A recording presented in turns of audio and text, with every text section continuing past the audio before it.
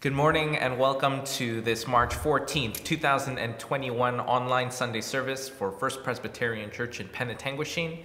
May the peace of the Lord Jesus Christ be with you as you come to join us to worship together in spirit and in truth. And of course, even though we are at home or in different places of the community or even the country, I pray that this service would be a time of blessing to you as we return our hearts and our focuses on Jesus Christ, our Lord. I want to firstly thank everyone for their prayers and all of their warm wishes and concern over last week. Some of you will know that I was out of commission and in bed sick.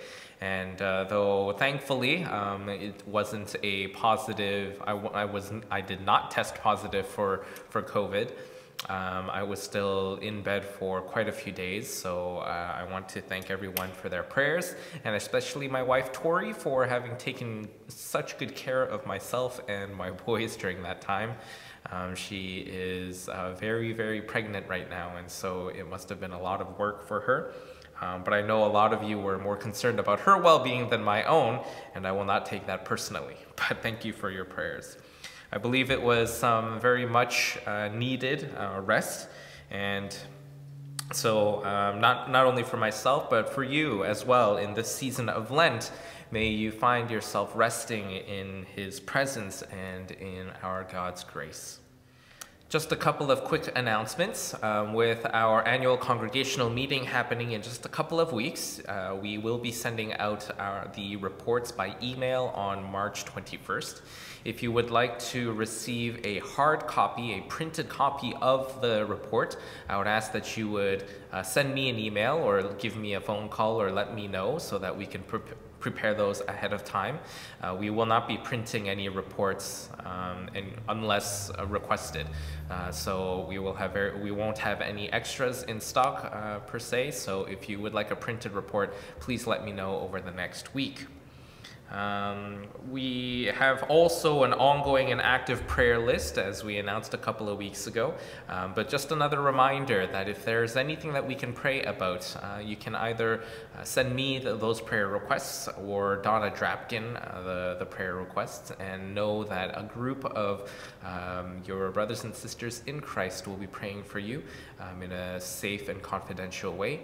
And so we know that there is no prayer too small that does not deserve to be shared with one another. And so as we continue to be apart, this is an important way that we can continue to minister to one another, serve one another, show our love and our faithfulness to one another as we continue to pray for each other. Also, over the last few weeks, we've received the sad news of the passing of Glenn Sherwood, son of Evan Sherwood, and the passing of Fred Aston and Lynn Cowan.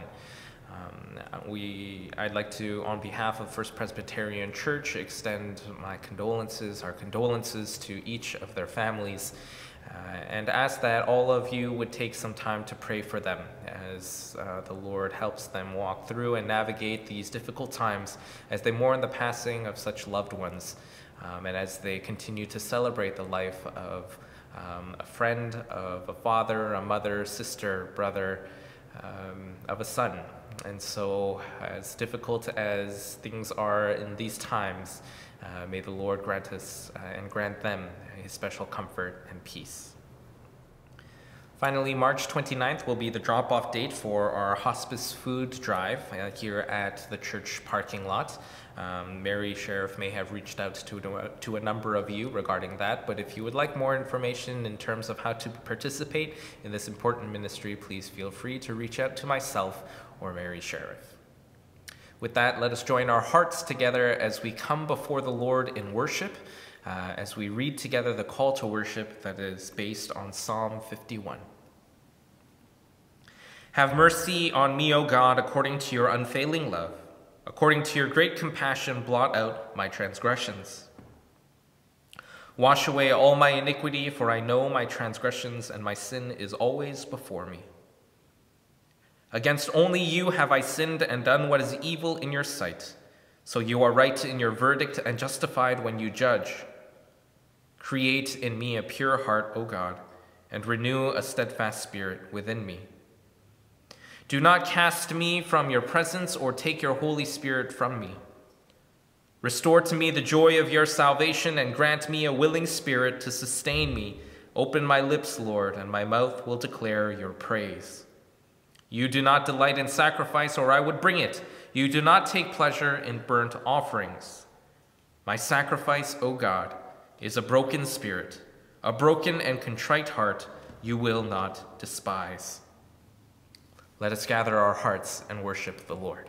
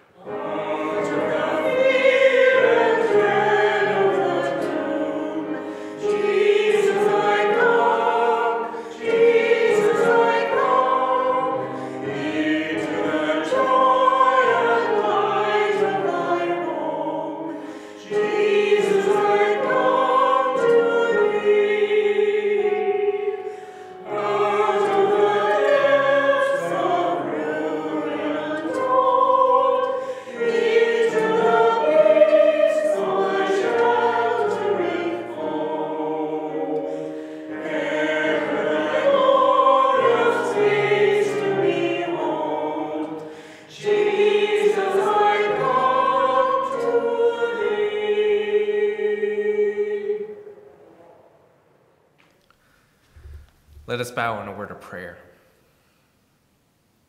Lord, on this day we come before you as we have entered into this daylight savings time where we have lost an hour of sleep, as we have turned our clocks forward, O Lord. Our minds and our hearts are so often occupied, but what is next? What is tomorrow? What is the next meal? What is the next task? What is the next thing to do? But Heavenly Father, here in this moment, may we come before you to lay all things down so that we may find rest in you.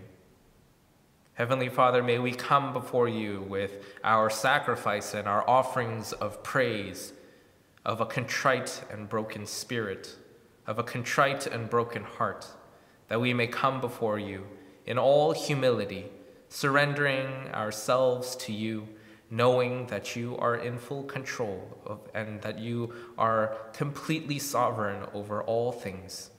And for this we give you praise, and for this we give you thanks, for we know that you are a good and faithful God. For we know that your grace is sufficient enough to cover all of our sins and our iniquities, and that you receive us as we come before you by faith, as we proclaim by faith that you are our Lord and you are our Christ. You are our Savior. You are our Father. And so as we come before you, soften our hearts so that we may hear what you have to say to us individually and as a congregation. Grant us ears and a spirit of humility so that when you come before us and convict us, Heavenly Father, we will come to be obedient to you. For Lord, you desire our faithfulness, and yes, O Lord, you are worthy of our obedience. As we gather, as we worship, and as we sing praises, as we hear your word spoken and read to us, O Lord, may the meditation of all of our hearts and the words of my mouth be pleasing and acceptable to you. In Jesus' precious name we pray. Amen. This morning we welcome our lovely Mary Skinner as she leads us in the reading of two scripture passages. The Old Testament reading is Hosea chapter 6, verses 1 to 6. Come, let us return to the Lord, for it is he who has torn, and he will heal us. He has struck down, and he will bind us up. After 2 days he will revive us. On the third day he will raise us up, that we may live before him. Let us press on to know the Lord. His appearing is as sure as the dawn. He will come to us like the showers, like the spring rains that water the earth. What shall I do with you, O Ephraim? What shall I do with you, O Judah? Your love is like a morning cloud, like the dew that goes away early. Therefore I have hewn them by the prophets. I have killed them by the words of my mouth, and my judgment goes forth as the light. For I desire steadfast love and not sacrifice, the knowledge of God rather than burnt offerings. The New Testament reading is Ephesians chapter 2, verses 3 to 10. All of us once lived among them in the passions of our flesh, following the desires of flesh and senses, and we were by nature children of wrath, like everyone else. But God, who is rich in mercy, out of the great love with which he loved us, even when we were dead through our trespasses, made us alive together with Christ. By Christ you have been saved, and raised us up with him and seated us with him in the heavenly places in Christ Jesus, so that in the ages to come he might show the immeasurable riches of his grace in kindness toward us in Christ Jesus. For by grace you have been saved through faith, and this is not your own doing.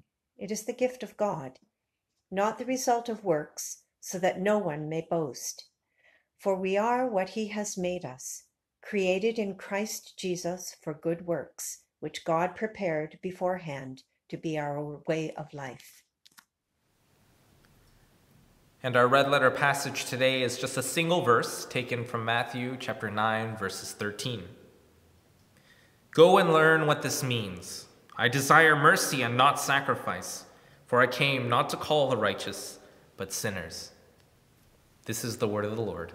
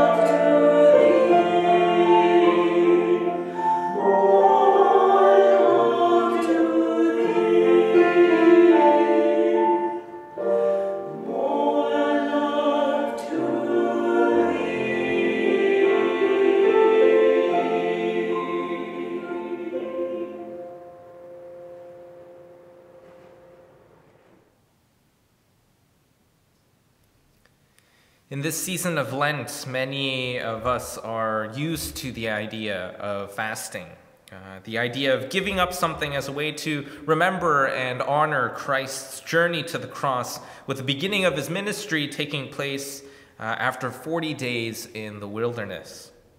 For the longtime churchgoer and Christian, this idea is not strange. In many ways, we choose to sacrifice or fast on different things, such as sweets or certain drinks, certain TV shows, sports, or whatever it may be. But there's a danger in this if we are not careful, that in our fasting we may reduce this. There is this temptation to reduce this to a religious ritual that turns piety into this self-consoling act of, well, making yourself feel a little better or making ourselves feel a little more spiritual than we typically do.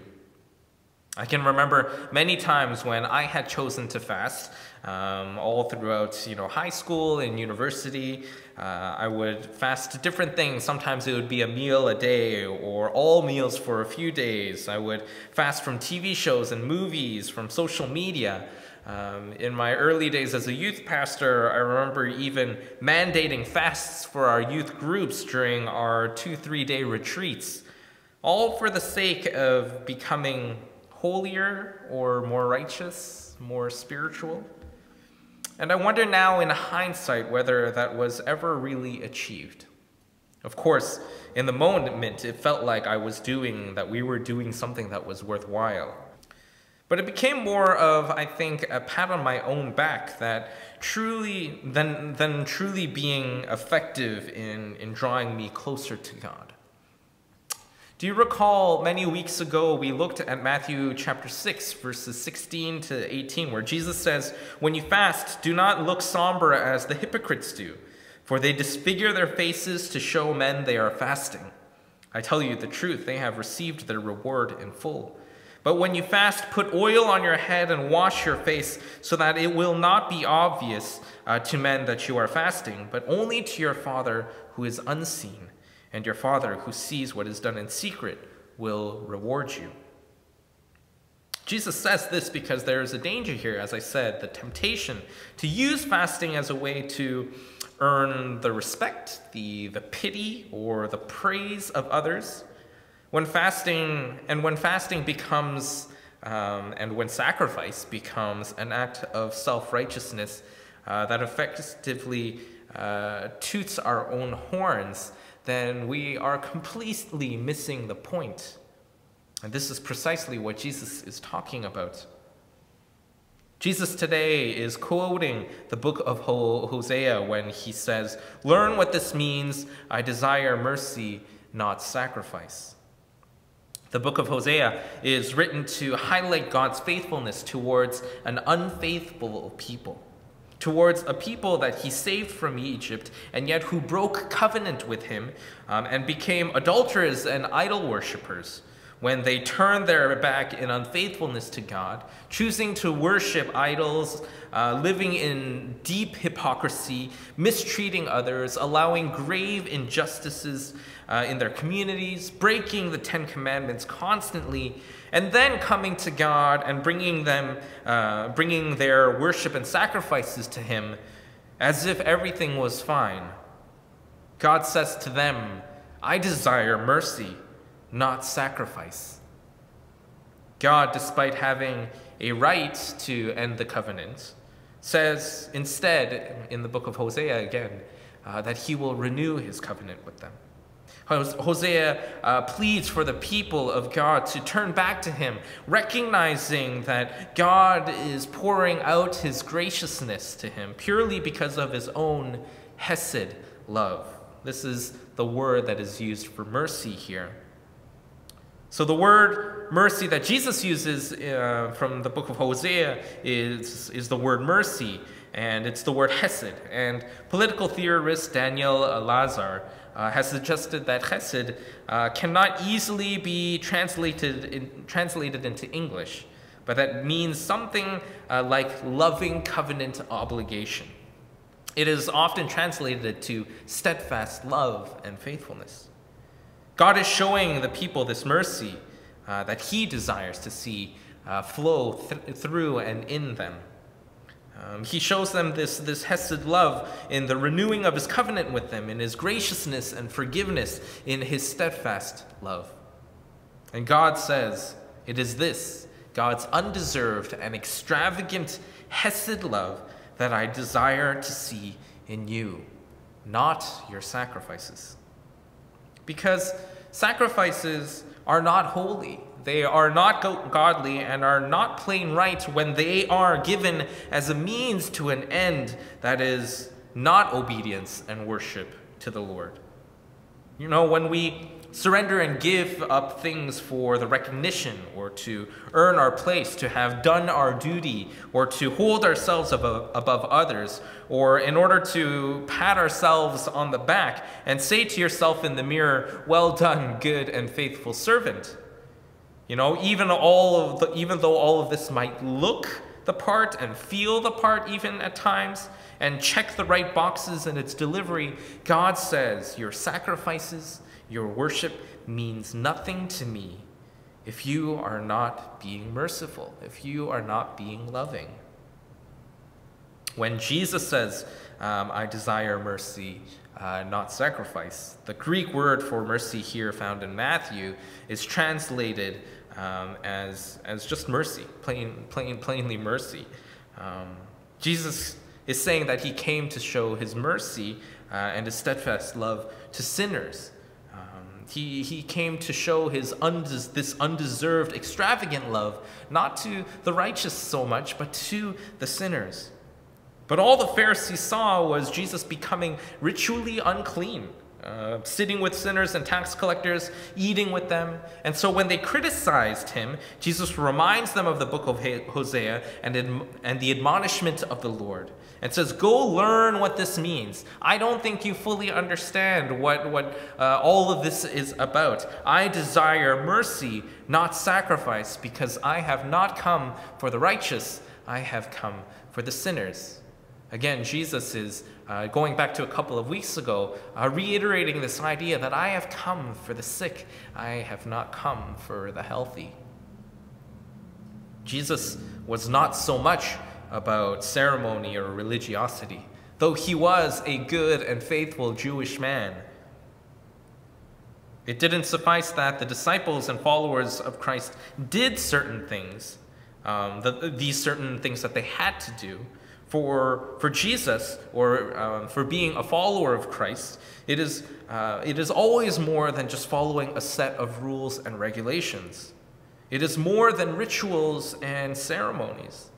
As always, as ever, it is about the heart that is behind it, the posture of the heart. Based on what Jesus is saying, mercy really is the opposite of sacrifice. Because in the way that people were using sacrifice, in the ways that a lot of times we use sacrifice, sacrifice becomes more focused on me, on I. It is something that I am doing. It is something that I am giving up so that I could ultimately benefit in some shape or form. But mercy and steadfast love, as Jesus is talking about it in its purest form, is about them. It is about the other. It is about the outliers. It is about the sinners. Now, Jesus isn't talking about merciful as we often understand it. Because, once again, if we think of mercy as me being merciful, it puts me back in the driver's seat, doesn't it? It sets us up to say or think the words, aren't I merciful? Haven't I been merciful today? Jesus, in talking about mercy, is talking about his kind of mercy. This Christ-like, self-giving, self-forgetting, self-forsaking, steadfast love. The mercy and steadfast love Jesus is talking about, it is about the other. It is outwardly focused. It is less about what I am doing, what we are doing, and more about how we are actually living in community, in relationship, amongst one another, amongst others. The grace and hesed steadfast, covenant love of God is revealed to us most perfectly in the birth, the life and ministry, the death and resurrection, and in the promised return of Christ. It is that which motivates us to live with compassion, with mercy. It is because of God being rich in mercy, as we read in Ephesians today. It is because of this great love with which he loved us that even in our death we are made alive in Christ. It is by this grace we have been saved, redeemed from even the need to bring sacrifices anymore to God. For Christ was the ultimate sacrifice to end all sacrifices, so that in his grace we would be raised up with him by faith. We are not saved by our works. We are not saved by our fasting. We are not saved by our sacrifices, because we are saved by, through, in Christ. This is the great gift of God, given freely to us who were so undeserving. We who worship idols, who allow grave injustices in our society, who are disobedient, and we who are guilty of sin, wickedness, and selfishness, pride, and arrogance. We who wrongly believe we could do anything to earn God's favor. We who wrongly believe that we are better than others, when indeed Christ did not come for the righteous, but he came for sinners. He came for you and I. We are saved by Christ, being his workmanship, created in Christ Jesus for good works, which God prepared beforehand that we should walk in them. Do you understand what this is saying? Do you hear what it means? Being his workmanship, created in Christ Jesus for good works, which God prepared beforehand that we should walk in them. All of this to say that it is God who works within us to motivate us to live out good lives. This is all ordained by God. This is all directed by God's Spirit, who works within you and within us. Lent and fasting ought to be a time where we center our lives around Christ and prayerfully seek to become more like him. And if we are not careful, if our hearts are not in the right posture or in the right place, if we are not fully in tune with what God is wanting to do in our lives and how he is working within us so that we would live for good works which God prepared beforehand so that we should walk in them, then fasting and sacrifice and all that we do can become a thing we do to feel better about ourselves. Unless our fasting and our sacrifice gives way to a more Christ-like living, then it is not what Christ desires.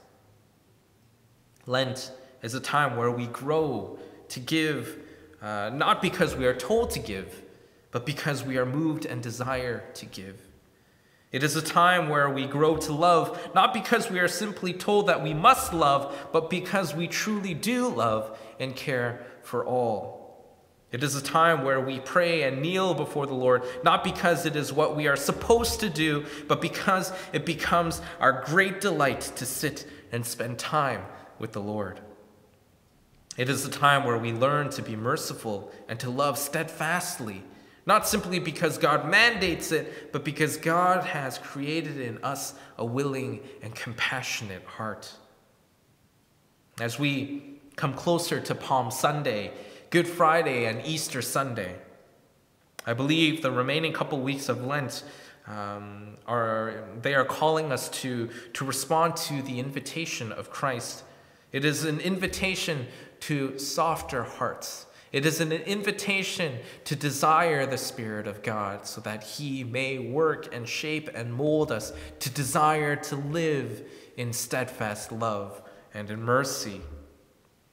And so may this Lent, regardless of how it began, may this season from this moment on lead us closer to the cross of Christ, where we are not cursory fans or observers or simply participants in all of what we believe in, but led closer to be as Christ, like Christ, and for Christ. And so, brothers and sisters, at this time, I invite you to come before the Lord in all humility and with contrite hearts, to come before him and pray, asking that his Spirit would touch and move within us, that he would give us a clean heart and a renewed spirit, the joy of his salvation, and so that God's goodness and his steadfast love would flow out and through us effortlessly. I believe that is the call to live as Christ did, to love as easily and as simply, as effortlessly as he did us. And so may this be our prayer.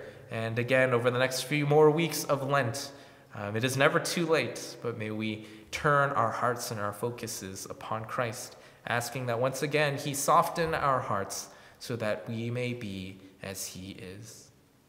Amen.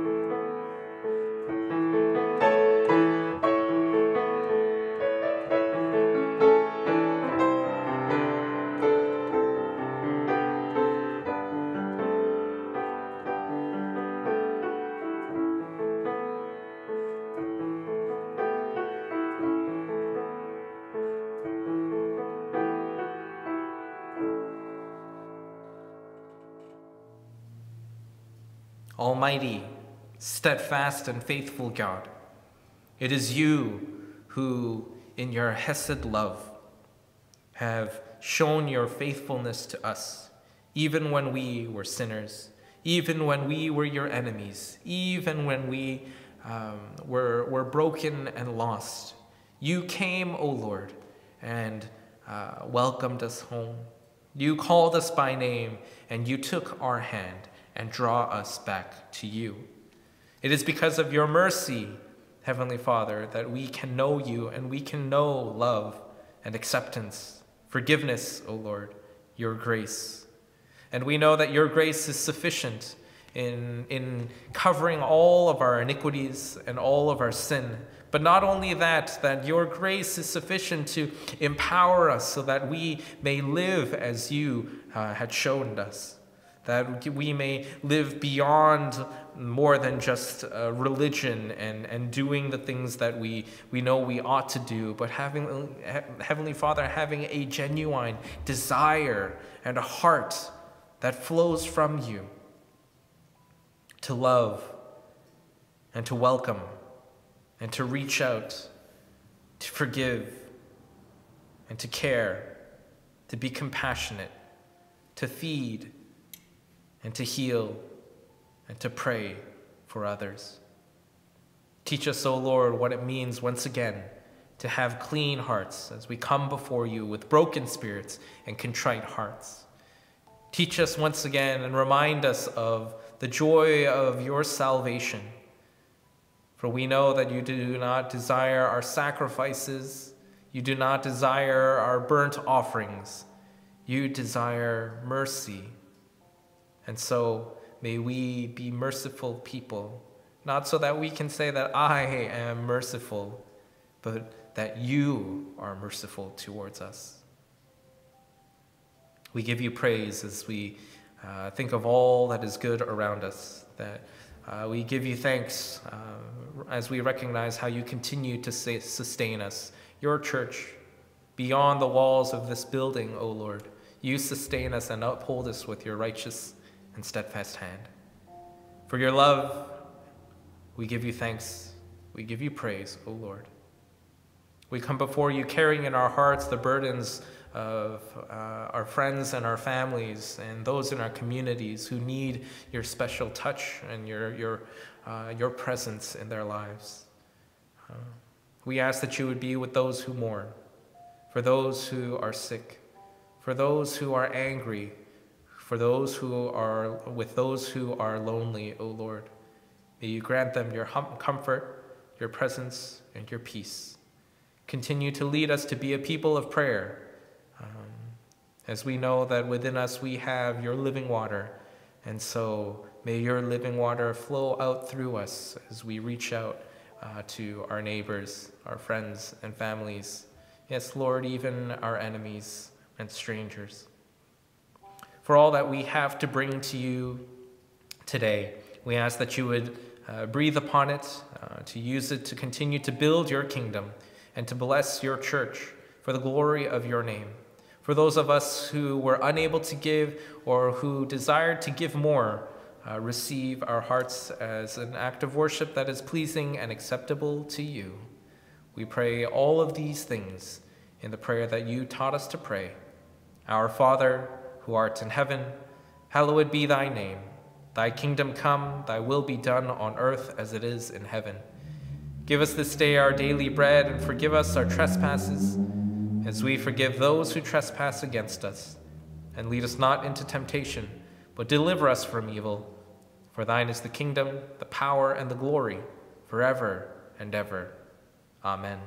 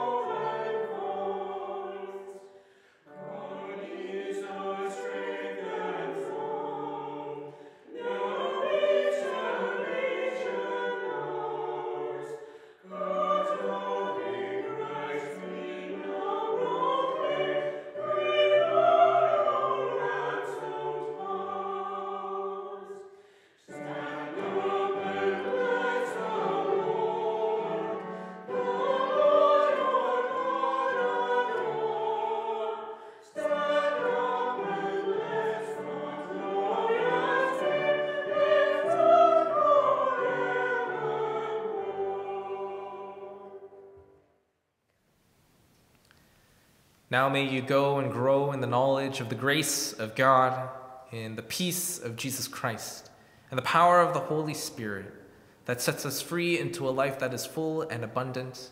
Go as you abide in his Spirit to fulfill the very purpose for which you were created, called, and sent, overflowing with his love, and so that you may go to love one another as he loves you. Amen.